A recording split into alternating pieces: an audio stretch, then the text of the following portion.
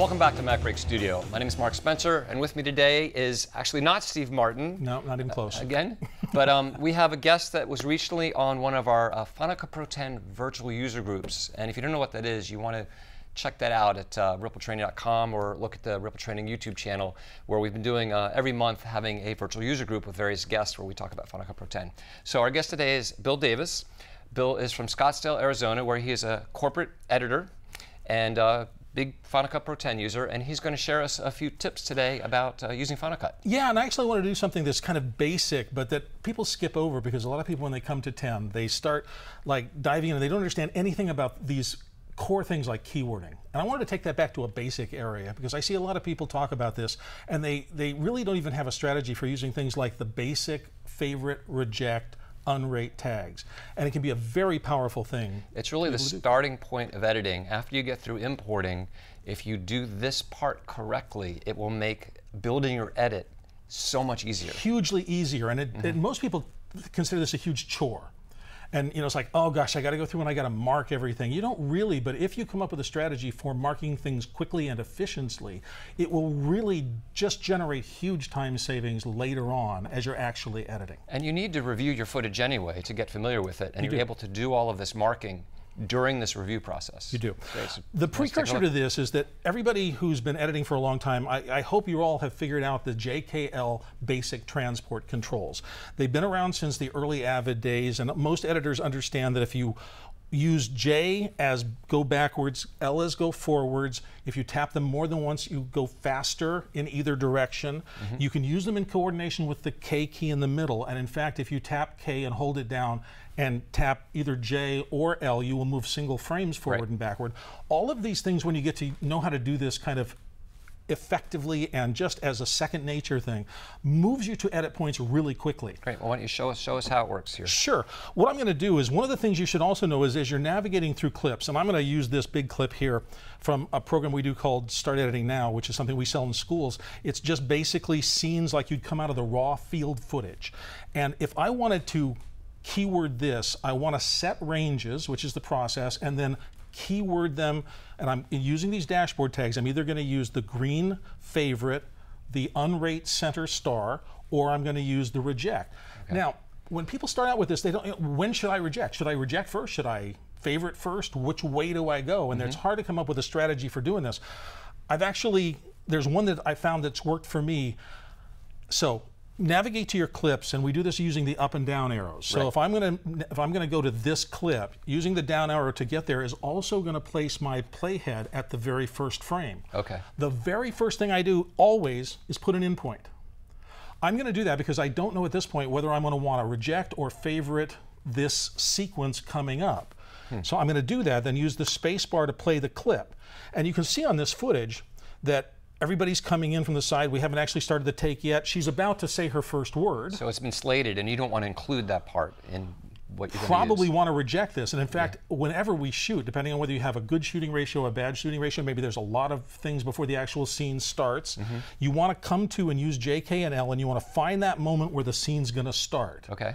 And then normally people say, well, that's where I want my end point. But I'm going to suggest in this reject favorite world that sometimes it's a better idea to put your out point with what you want to get rid of, hit the delete key, which is going to mark that with that little red line at the top that says this has been rejected.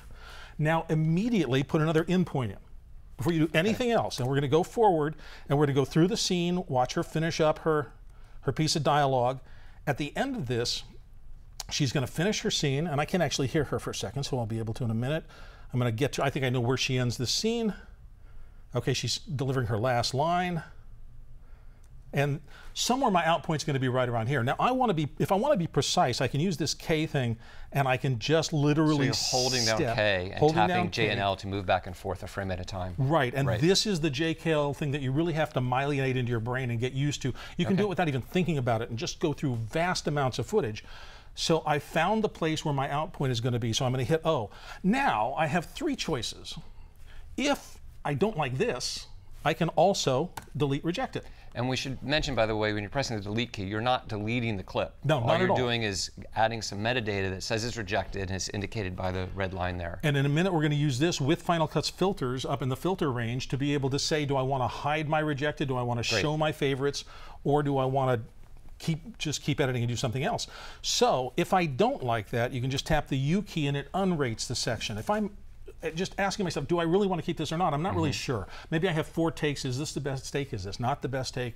Just unrate it and go on. What am I going to do next? Again, I'm going to immediately put in an in point. Because that in point will be basically where your last out point was. Exactly. We're just incrementing through our footage. We're using JKL and multiple taps on JKL if there's huge spaces of stuff you want to get rid of. And doing this, I'm going to put another in point here. I'm going to get past all this stuff that's not right. She starts her next take. I'm going to put an out point there. Again, I'm going to delete this. So now I've got a range that's deleted in the front. I've got a whole take that's good, but that I have not rated in any way. It's unrated. I have another selection that could be small, could be the camera was left rolling. It could be 15 minutes of junk that you just get rid of. I want to get rid of that stuff. I've marked another selection. I'm going to put an in point in again. My keyframe goes back there. My playhead is right at the end of that, so I'm going to play through her next section. She does another take. So, okay, they're coming in. I've gone too far. I'm going to zip back here. Here's the end of her take. I'm going to wait until she probably just finishes saying her last line of this. Let's call it there. I'm going to mark that as out. This time I'm going to hit F for favorite. And I'm going to get a green bar up there. Right.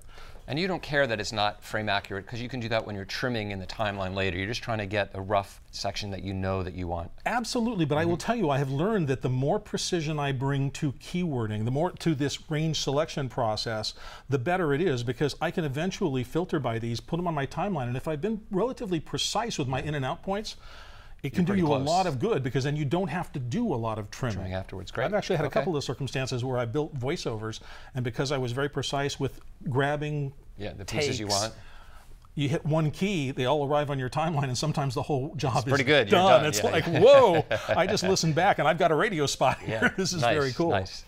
So once again, I'm going to hit an in point. And so you just got to get into this rhythm of wherever you're doing, just put an in point at your playhead at the beginning of the clip, and you always make sure that you're there, because if you use the up and down arrows, it's going to go to the next clip in your grouping, and it's going to put the playhead right at the beginning.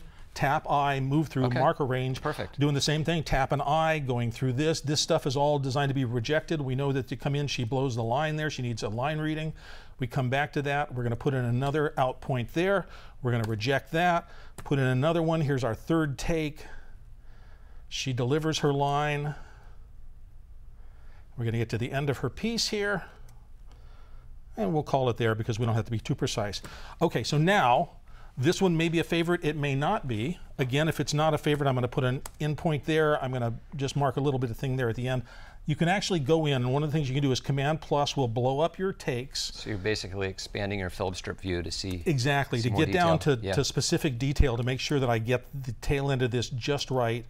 I'm going to reject that clip as well. Now you're going to go up to your filter pane. I'm going to minimize that again, which is up here. Right now we're showing all clips. Okay, so you're including, that's why we can see the rejected portion, we can see the favorites, and we can see all the unrated parts. Right, in my clip down there, I've got all 3 types of ranges still involved.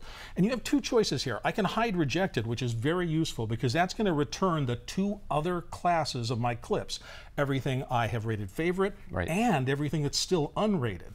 We should probably just mention to people, they're blue. People are not used to, if you're pretty new to Final Cut, there's a blue here too, which means there's been a keyword assigned. Exactly. That was just something that was there from earlier before we went into this. But down here at the bottom end, we're seeing that at least that clip, and this clip are the selects that I've gone through and I've pulled. This is probably a little bit of slop from the end of that, and if I want to, I can just click on it, hit delete. When you're in the hide rejected, applying reject immediately takes it away from your view. It makes it disappear. It kind of looks like it's been deleted, but it's just been moved to that. It's been filtered out. Exactly, and that's the power of this. As you go through, you take a bunch of junk, and you don't ever want to deal with the stuff that you know is not going to make it into your program. It's kind of like having a stack of emails and going back and reading that same email that you should have deleted, and you just wasted all that time looking at it again. Why am I even clicking on this? I just want it completely taken away from me. You think about it again. Now, the other option, other than hide rejected, is show favorites, and the key to this is that that's returning one thing. So with this filtering possibility, I have unrated clips, I have favorites, and I have rejected. Right. Hide rejected reduces to the other two categories. Show favorites gets rid of two categories and leaves me with one, just favorites. Right. So it's good to come up with some strategies for how do I want to deploy these three keywords. So if you've got a small, short project and you're just looking to grab a couple of clips out of it, maybe you go right to favorites and you don't have to mess with rejecting. Right. The more complex your project is, the more powerful it is to get rid of, by marking and rejecting, the junk you don't want to deal with from this point on. Excellent. JKL, move fast through, get those in points and out points in, always put an in point in immediately, zip through things, put an out point, decide if you want to reject or select or favorite, and then move on. Yep. And with clip skimming, with being able to move quickly through clips, you can do this in faster than real time, Way faster especially than the real material that time. you're familiar with, and the process goes very smooth, and then you're set up to make your edit very quick. Bill, excellent. Thank you. Thank you. Where can people find out more about you? You have a blog or a website or anything? They can find me through, just do a search on New Video AZ. New Video AZ, AZ as in Arizona. Arizona. Okay, yeah. great. Or Excellent. from A to Z. All right, Bill, thank you very much for coming on. You're welcome. Check Bill out, and thank you for watching MacBreak Studio.